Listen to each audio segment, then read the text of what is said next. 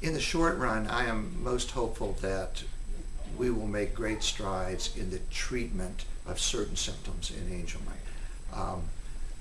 Seizures first and foremost.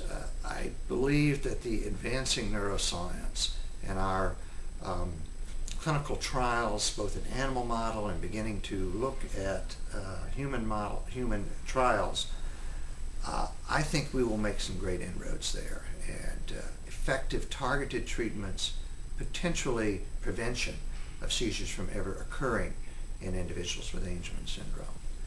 Other targets for advances in therapy, I think some of the movement problems we may be able to get a better handle at with earlier interventions.